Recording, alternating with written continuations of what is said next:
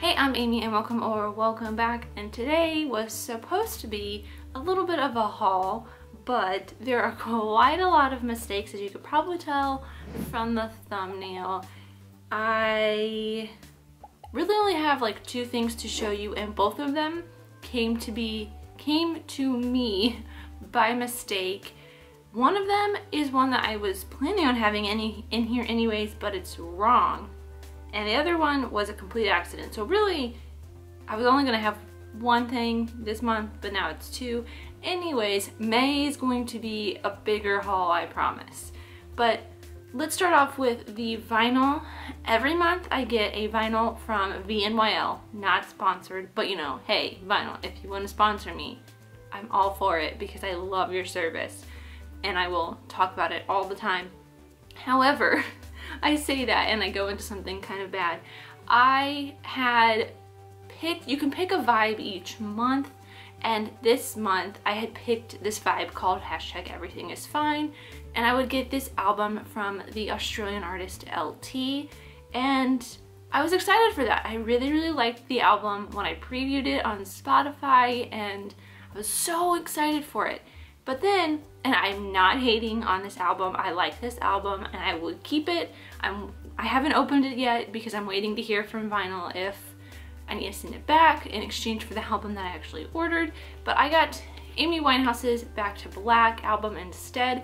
And if you have watched my hauls over the past couple months where I get a new vinyl, they always write you a little note that comes in the package with the vinyl, and the note was about the LT album that I had ordered, not Amy Winehouse. I don't know if it got mixed up because our names are the same. I don't know, but I have not opened this up yet, so I don't know what the vinyl looks like. If I keep it, I will show you guys in May. But yeah, for now I have this. It's not the same one that I had ordered, but you know, it's not a bad album. If you like Amy Winehouse, it's her greatest album ever, but I kind of wanted a different album, but I'm happy with this one if in the end I can't return it or get the album that I had actually ordered.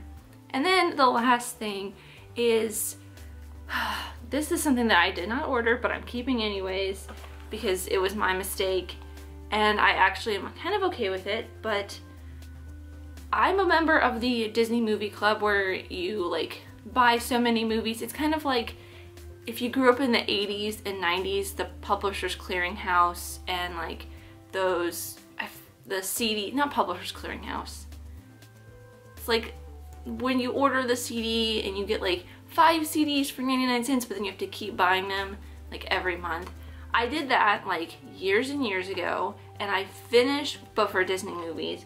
And I had finished my thing, so now I just keep getting discounts. I had like bought the exact number that I was supposed to, and I keep getting discounts, and each month you get like a featured title that you have to either decline or accept, and it'll order for you. But if you do neither, it'll automatically get sent to you. That's what happened for this one. I had thought I had declined it, but I did not, and I saw this mysterious charge show up on my card. I had no notification that this was being sent to me at all. And I decided, you know what, might as well keep it because it's the X-Men. So I'm not like the biggest X-Men fan, but I did enjoy the first X-Men. We watched it for the podcast. I love Hugh Jackman, you know, so why not have a little bit more Hugh Jackman in my life?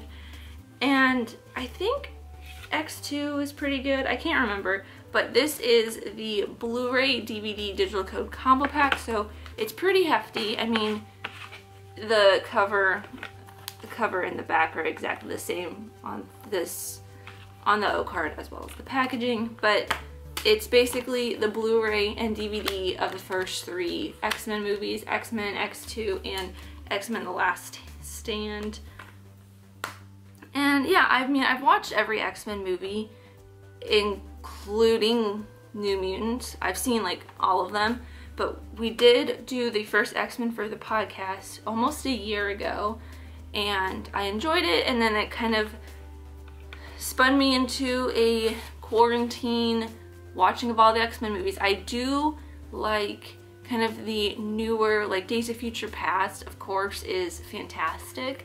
I absolutely love that, and I reference it a lot in my X-Men Animated Series podcast that I do on Patreon, where I'm watching through pretty much 2 episodes every week of X-Men Animated Series on Disney Plus, and I reference Days of Future Past in almost every episode, I feel like, but I reference these movies a lot in that podcast because this is my only frame of reference for the X-Men, pretty much, besides what I have heard from friends who are big X-Men fans. So yeah, I'm not like mad at this. I was just surprised and kind of upset. I was like, oh no, someone hacked into my Disney Movies account, my Disney Movie Club account, and bought something on my credit card. This was not cheap. Not cheap at all.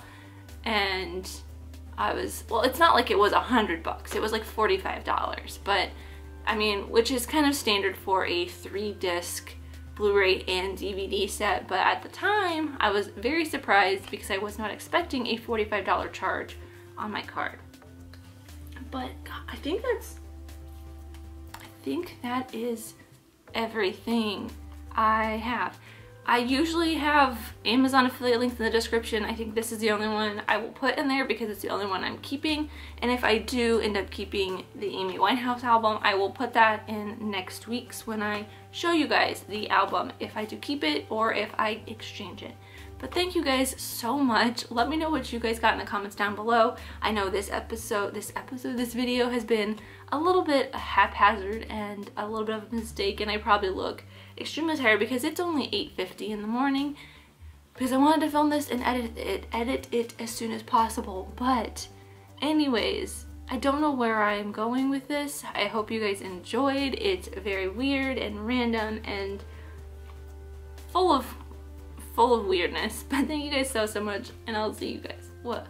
Don't even remember my outro. Thank you guys so much for watching. I really truly do appreciate you, whoever you are. Let me know here in the comments down below, and let's be friends. If you enjoyed this, leave a like and subscribe if you're new, because I love talking about things, movies, TV shows, film history, all that fun stuff, and I'll see you next time. Bye.